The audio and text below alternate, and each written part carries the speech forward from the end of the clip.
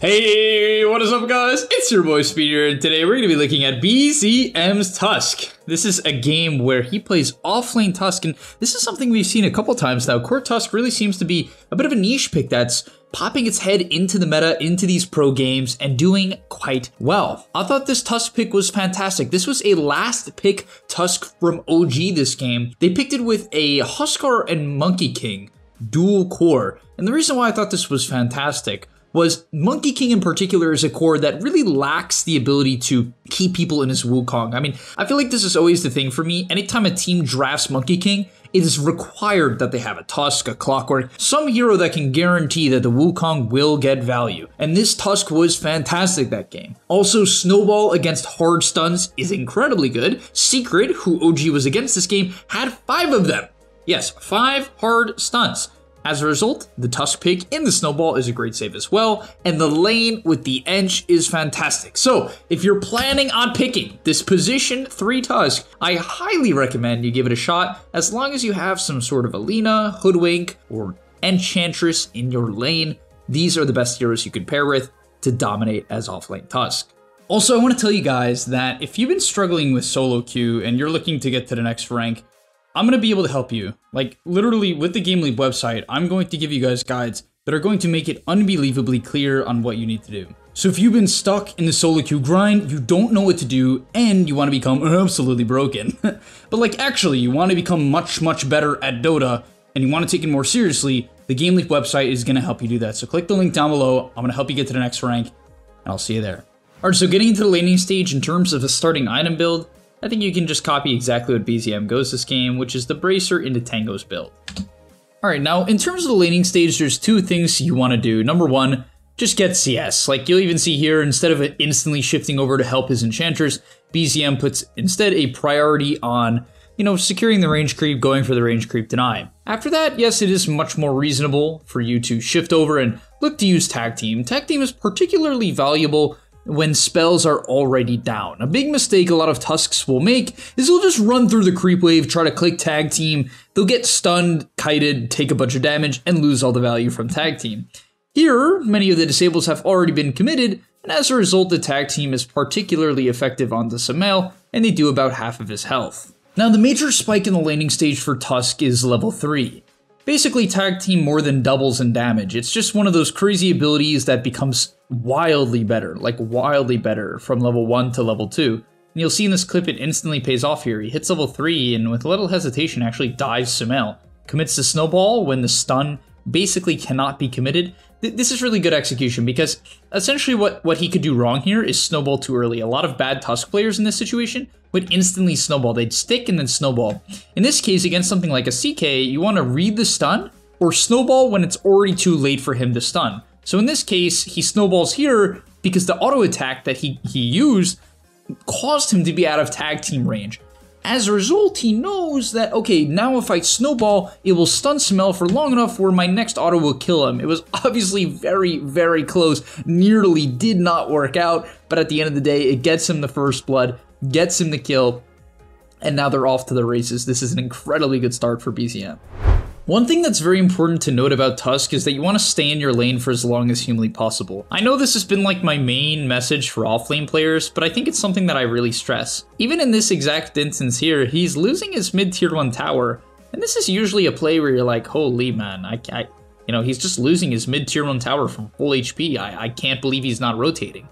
But the reality is that if you're playing TUSK and you make a bad early game rotation, you TP into 3 heroes with no follow-up, what's going to end up happening is that your game is really going to collapse.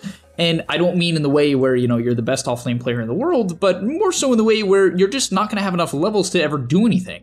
His first rotation here is going to be a TP onto the DK, but just keep in mind, TUSK does not really have a good way to farm, and as a result, staying in the lane as long as possible and making sure you get those levels is crucial, because you're not going to be farming for most of the game.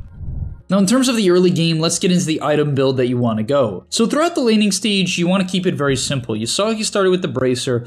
After that, you're generally going to go into whatever item you need. TUSK is a hero that has sustained a mana problem, so after that, you're generally going to go into Stick into Boots. And now heading into the mid game, you're just going to really double down on stats. What he did this game was he went Phase Boots into Corrosion, into Wendlace, into Belt of Strength. This Windlace and Built to Strength is going to later build into Drums, one of my personal favorite items in the game that I've been saying for a while now I think is pretty broken. You guys can, go back and check the videos. And now it seems like it's in every single pro game, unlike every hero. But it's a really great item on Tusk because the strength and the early movement speed from Windlace is exactly what you want on this hero. But basically as Tusk, the game plan is simple.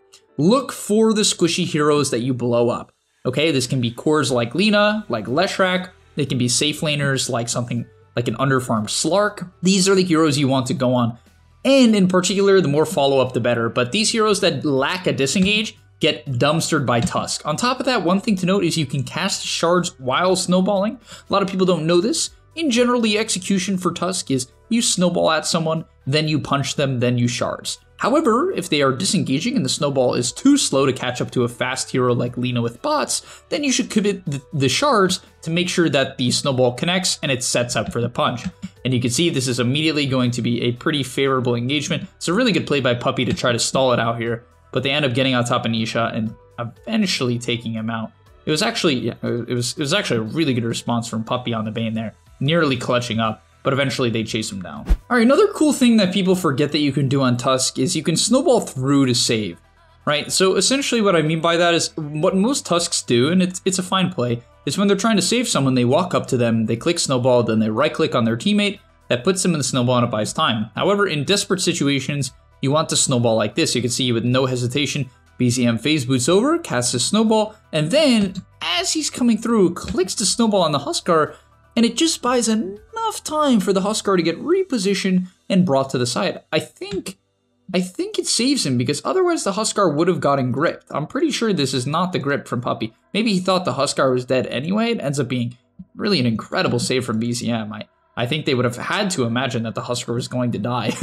But he just barely lives the regen that he got from that basically a second of time.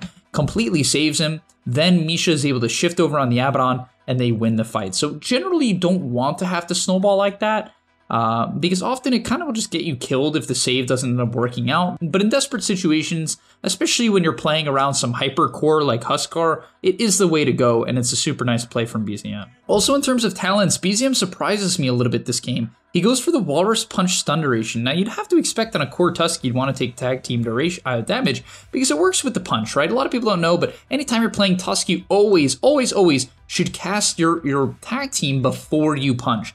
It is a significant amp in damage. If you punch without tag team, your hero practically does 0 damage in the early game, besides like the damage that your teammates do when you're tag teaming. So this is a little bit weird, but I think the reason why it's good, especially in a game like this, is his main target is the Lina.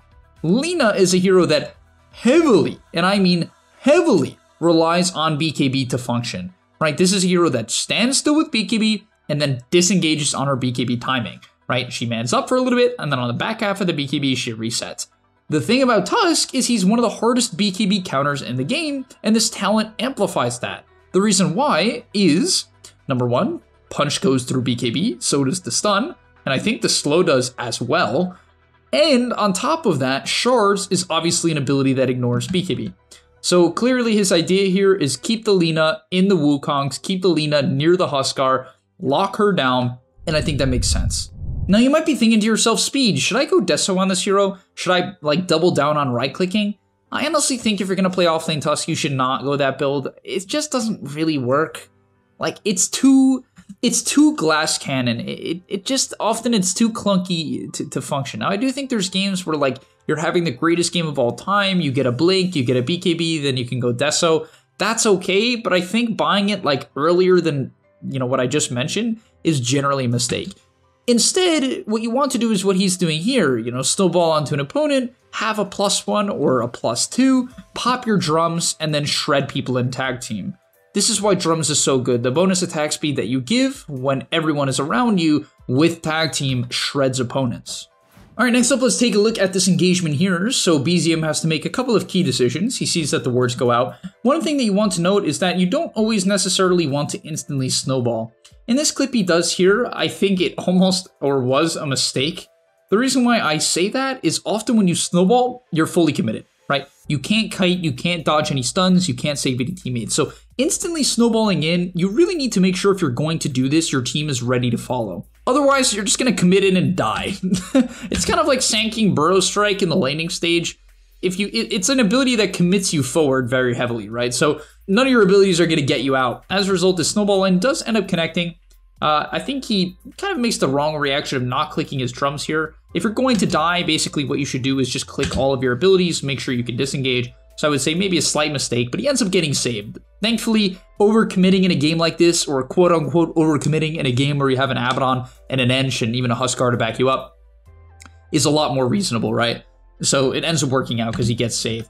Gets the punch onto Sumail, saves enough time, beautiful shards onto the Bane, isolating Nisha as well, and I think they eventually catch Puppey on the back half of this, leaving the snowball, putting his teammates in for the bonus damage, and winning them the fight. So be a little bit careful with your snowballs. In general, once again, even in these mid-game team fights, you need to make sure you're doing one of two things. Jumping a tanky core that has, that can be followed up on, or just bursting some support. These are your best two options. In general, though, I would say going on a hero like Lina or Leshrac with a +1 is your best bet, especially with this drums build.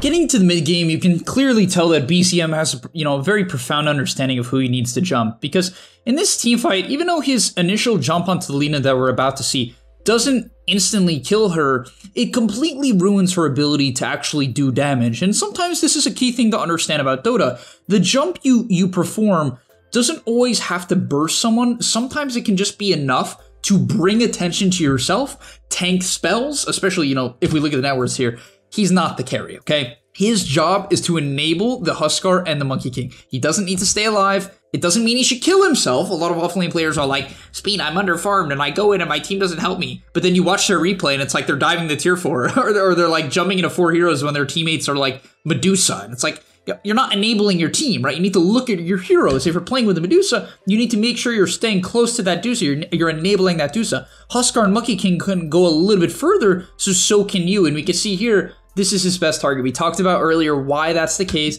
He finds Nisha on the side, punches her up, ends up getting gripped. It's like, whatever, I'm getting gripped. I get pulled in, I get, DK stun. Honestly, I have no idea why I stun here. Frankly, I have no clue. This is like a wild overcommitment from Secret. I think they arrow him as well. I don't know. It's a wild overcommitment from Secret onto the TUSK. He ends up getting snowball off anyway as a result of the Abaddon shield. And you can see this sets up for a beautiful Wukong onto the CK. But the bigger part here, kind of what I was mentioning, is let's watch from the Lina's perspective. She's gonna have to spend the first like 5 seconds of the fight walking away.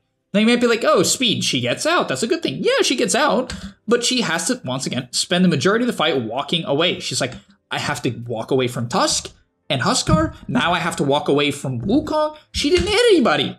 Like look at this Lina. He's like, I don't know what to do. All right, I guess I'll hit Misha. Oh, I'm stunned. Okay, uh-oh, I'm dead. Right? And this is not like some mega stun, right? I mean, they were 4K up on OG, but this is not some, oh, the game is over. It's just a beautiful initiation from BCM that sets up for the Wukongs, right? He tanks Dragon Tail, he tanks the Grip, but it wasn't tanked in a way where his team couldn't follow it up. No, I'm stressing this because it's big for me. If you tank spells in a shitty way where your teammates cannot help you, it's not good, okay? It has to be this, it's this fine line. What the hell? Like, it's so bugged on towers, what in the world? But please keep that in mind. You have to really learn this. I mean, even me just saying it is not really enough. You kind of have to study replays. I mean, obviously, I'm helping you guys with this replay. It should show you kind of what I'm talking about. But nonetheless, beautiful execution from OG. Finally, he ends up going for the Vlads. Honestly, this is not an item I'm a fan of. Personally, I prefer him to buy a 4-staff or even a Deso at this point. I think BKB is fantastic as well. He obviously is just, once again, doubling down on keeping his teammates alive, but I don't know. I personally don't like the Vlads. I don't think it's good here. Either way, another item you can buy as well is the Ags. Instead of Vlads, you can go Ags, and it's pretty cool because you can basically just kick people into your team. It's a really fascinating playstyle. You blink in, you kick them, and then you snowball to them, and it's really, really good at isolating heroes. We're not going to see it in this game, but it's just something I wanted to mention. And just because I think it's really fitting for the video, let's show a clip where BCM just clearly overextends. This is a great example of what not to do. So thank you, BCM, for doing this. It's it's a very good example for my video, so I appreciate it. But he's going to go in, and you're going to see he looks for an initiation onto Lina. We talked about why this is good. But what ends up happening here is he blinks in, snowballs, but the Lina was so fast. So honestly, props to Nisha. I mean, I think it probably would have been bad anyway. I mean, I think what ends up being the case here, or what was the case, is that the CK is pushing bottom. So he's like, okay, they're not even fighting. They don't want to fight us. We're AK ahead with an Aegis. Like, I'm just going to go in if I see the Lina. So like, makes complete sense, right? This is not some horrendous jump. It's reasonable. But Nisha, honestly, you can tell this is why this guy's a pro. Instant reaction time on the spider legs, goes over the racks, causes the snowball to not connect until the end, and just completely causes the Tusk to overcommit, and you get screwed. Obviously, this is not, I repeat, not how you want your initiation to go. You need to be very careful about your snowball being kited into the enemy. You do not want snowballs to be full duration. I assure you, it's bad almost always. All right, getting into one of our last fights of the game. Basically, you generally want to, once again, look for the overextended squishy heroes. I know I'm repeating myself from earlier, but the main thing about Dota is kind of understanding what your hero does well. Now, of course, you could go on someone like a DK. That is obviously nice, but if you can go onto the Bane or onto the Lina, that's going to be optimal. So in this team fight here, let's watch his execution. He goes onto the Brana here, punches her up. I think he drops the shards eventually to try to do enough damage to kill her off. Probably should have sharded a bit earlier, might have killed her. Okay, no. But he shards, considers the snowball save. One thing you want to do is you don't want to snowball save into the enemy most of the time unless you like don't have any other option. So he tried to snowball to the creeps and bring Huskar here, which would have been a fantastic play. Unfortunately, was a little bit slow there. So at this point, you have no snowball, no tag team, no shards. Just kite out, don't run in, don't be stupid. A lot of people would run in here, you know, out of panic. Don't panic, don't run in, just wait, resets, wait for the blink to come up, finds the Bane, beautiful jump, completely isolated, and they get the kill. Also doesn't get him killed, so that was completely, you know, the best case scenario. Honestly, a huge mistake from Puppy. And yeah, now he's just going to keep playing the outside, going to continue to look for the Lina, finds her in this case, gets the jump onto Lina, gets gone on. I think he ends up living this. Oh my god. The Abaddon had an Axe at this point of the game, which is like kind of an Axe I don't like. It's not because I think the Axe is bad, I think the Axe is insanely good. It's just like so expensive on a hero that has a hard time getting items, but either way, he ends up getting it. And yeah, that's going to be the end of the game. Nonetheless, thank you guys so much for watching. Hopefully you enjoyed. It's a really fun hero to play. Just keep in mind, you really need to make sure you have some sort of a playable lane. If the lane goes poorly, you will have a horrible game. So try to pick it with a lane dominating position 4. It's particularly good as well if you think the position 5 is not good against your hero. Funny enough, you're actually pretty good against Bane. Even though Bane's a good, good laner, tag team is often just a little bit too overwhelming for him. And you can even snowball off Nightmare from teammates, so that's kind of cool as well. But nonetheless, thanks for watching. I'll see you guys in the next one, and I'm out. Peace. And that's all. But remember, before you leave, come on, before you tune out, subscribe to the GameLeap website where we are going to help you get to the next rank. If you're stuck, click the link down below, and I'm out. Peace.